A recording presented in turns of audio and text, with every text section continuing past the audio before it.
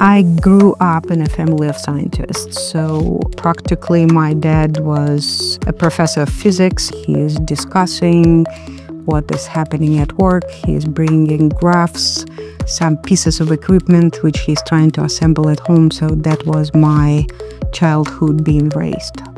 I grew up in the Soviet Union during the communistic regime. It collapsed when I was close to graduating from the university. And I think another push to go into a scientific career was coming from the fact that at a time everything was so political and you practically have to lie all the time if you go in many different professions, and scientist was one of the careers which appeared to be more politically independent.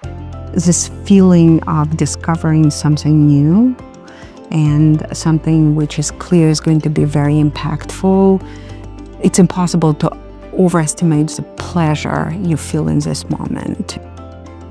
I read a lot. I love plants. I have plants everywhere. I also spend quite a bit of time with dogs and going for the long walks. And I think between plants, dogs, reading, and taking care of the family, that is it. There's no more time left. More than 50 diseases of the brain are caused by genes that are longer than normal. At UMass Chan Medical School, Anastasia Khvorova is developing RNA therapies to treat these diseases. One of them is chorea Huntington. In a certain gene of Huntington patients, there are short snippets that are repeated many times. This leads to proteins that are longer than normal. In the beginning, this is not a problem, but when the patients get older, these gene segments become longer and longer. Once they have a certain length, the faulty proteins become a problem in nerve cells.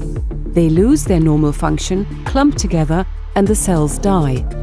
Huntington is interesting, a very unique disease because people are born normal.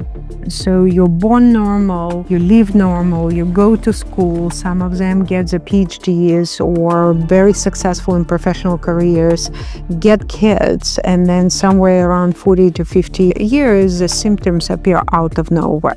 And usually it starts with some emotional distress, inability to control certain behaviors, and it's depression, and then chorea starts, which is uncontrolled movements. Generally, it's around 12 years from the time where the symptoms first appear to the time where people need to be institutionalized and they die, and the last couple of years is very, very severe.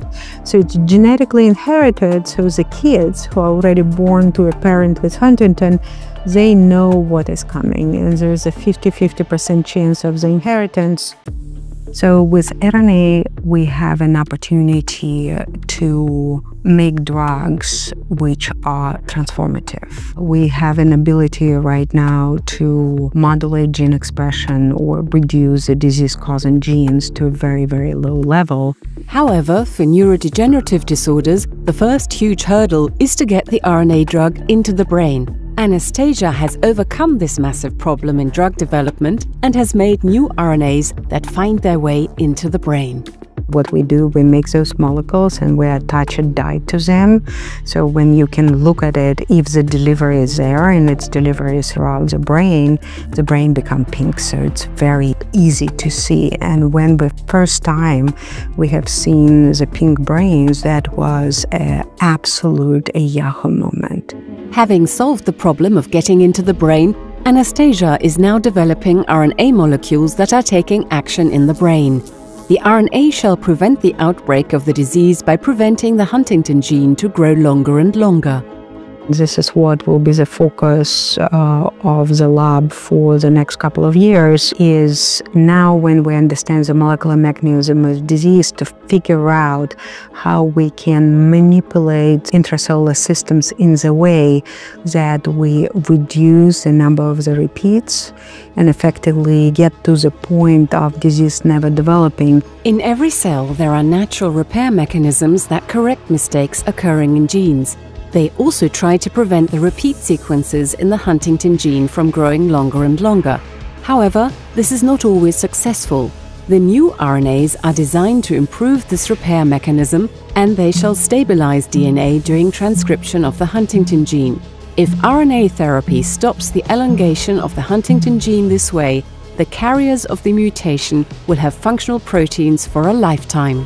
The goal is not to treat the disease. The goal is to prevent the disease from ever occurring. The knowledge you get and gain is directly translatable to many other diseases. She is basically doing work that is being done less well at drug companies in an academic lab. There is no one in academia worldwide who is even in her league. Her lab is at the forefront of really pushing science forward, not only at the bench, but taking it to the patient's bedside. She is a pioneer who fuels innovation with passion and integrity. She's fearless, which is, I think, the thing most people don't realize distinguishes a great scientist from a good scientist.